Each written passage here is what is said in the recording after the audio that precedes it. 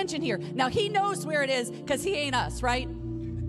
He knows where it is, but he says like he did to Adam and Eve, where are you? Why are you hiding? What are you hiding? What have you done? So the Lord in his kindness today is calling us out. He's calling us out. It's his kindness that leads us to repentance. He reveals stuff in us to heal us, not to shame us, not to condemn us, but to say, come, daughter, come, son, I got more for you. Get that stink out of your life because I've got something better for you.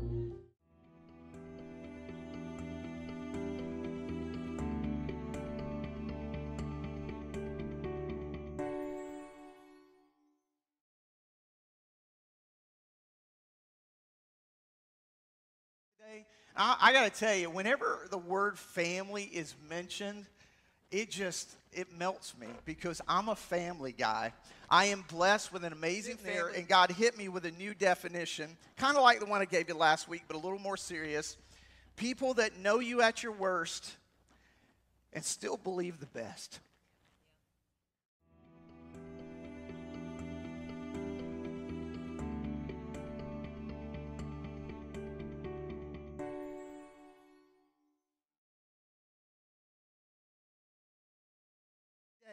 The body of Christ is called to be the closest thing to perfect family as there is in the universe. We're a place where dysfunctional, sinning, rebellious people come and find our true purpose and meaning, and it doesn't matter where we're from, what we look like, all those good things. We are accepted by our Father God through Jesus Christ, empowered by the Holy Spirit. And there is a killer in the midst of your family and in the midst of our church family at DC3 and all across America. And that killer's name is convenience.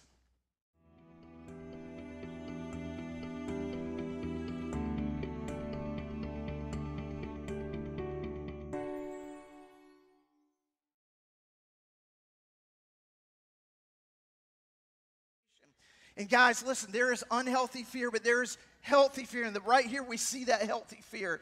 Be afraid of the one who can destroy both soul and body in hell. Inventions. I love inventions. I love my iPad. I love it, man. They give us more quality time with people we love, right? That's right. We're going to have to do less. We're not going to have to scrub laundry on a washboard. How many are thankful for that? Because I think many conveniences are turning our homes into houses.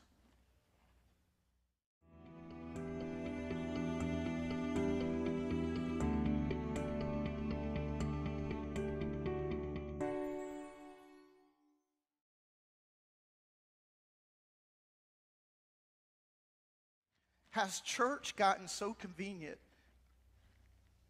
that it's no longer a home, but just a building? When the blessings become the object of our affections, now we have a problem.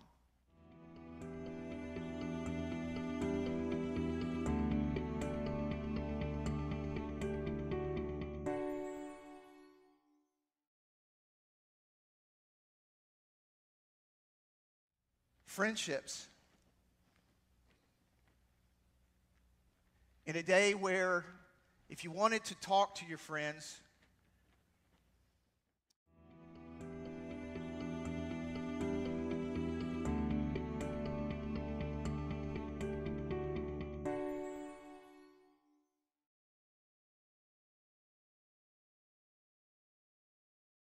but there was an amazing amount of face-to-face conversations.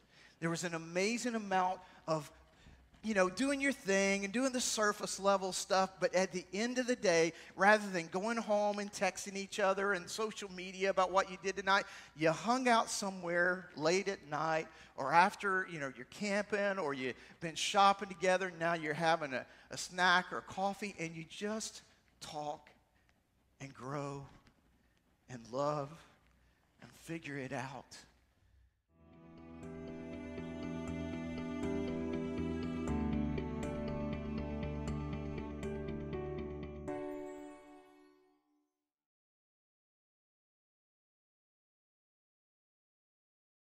Watch this, 2 Timothy 3. If you have your Bibles today, if you'll turn with me there in the NIV, 2 Timothy. And I love this first line, 2 Timothy 3. It will be on the screen if you'd like to read it with us today, if you're online. He says, but mark this. Everybody say, mark it.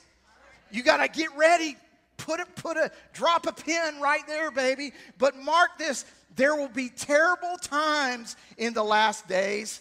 People will be, say it, lovers of themselves, lovers of money, boastful, proud, abusive, disobedient to their parents. Any parents in the house?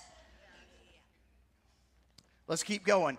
Ungrateful, unholy, without love, unforgiving, slanderous, without self-control, brutal, not lovers of the good, treacherous, rash, conceited. Now here comes, everybody ready for the mic drop or the booyah? Here we go. Everybody drum roll. On your legs right now. Here we go. The Word of God is speaking. Read it with me. Lovers of pleasure rather than lovers of God. Now, there's a difference between when you make God first in your life and God is the object of your affection. But there is a subtle thing that happens with humans where we make our conveniences or those things that bring us pleasure the object of our affection. Having a form of godliness but denying its power.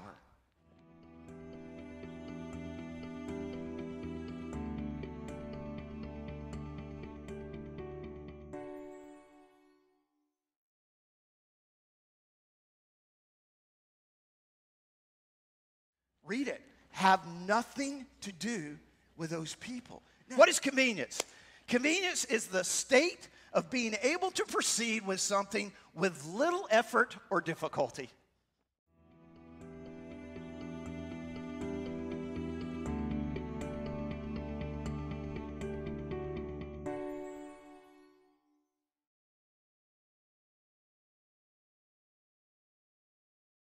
Matthew 16:24. Now watch this. Family, loving family, joy-filled family.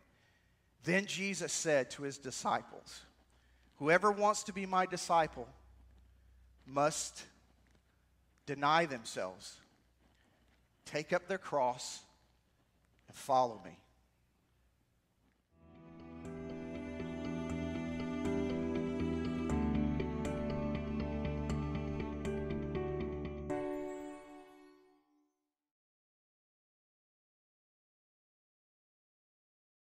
He goes on in verse 25 to say, for whoever wants to save their life will do what? Lose it. But whoever loses their life for me will find it. What good will it be for someone to gain the whole world, here we go again, yet forfeit their soul? Or what can anyone give in exchange for their soul? Take notes, here we go. We're going to rapid fire. Number one, guys. If you don't get any other one, I want you to see this one because family matters and we need to love the world like Jesus loved the world, but loving like Jesus is always challenging and never convenient. Number two, God is calling the DC3 family to a greater culture of challenge. This is coming next week. Do not miss it. I'm just going to leave that one there. Loving families are born out of challenge, not convenience. A couple of verses for you. As iron sharpens iron, so one person sharpens another. Hebrews 10 says, let us consider how we may what? Spur. Anybody ever been around a rooster? I'm going total country today. Man, they will spur you. They got this big old spurs coming off their heel there. We are to spur one another to what? To hurt each other? No. Spur one another on toward love and good deeds.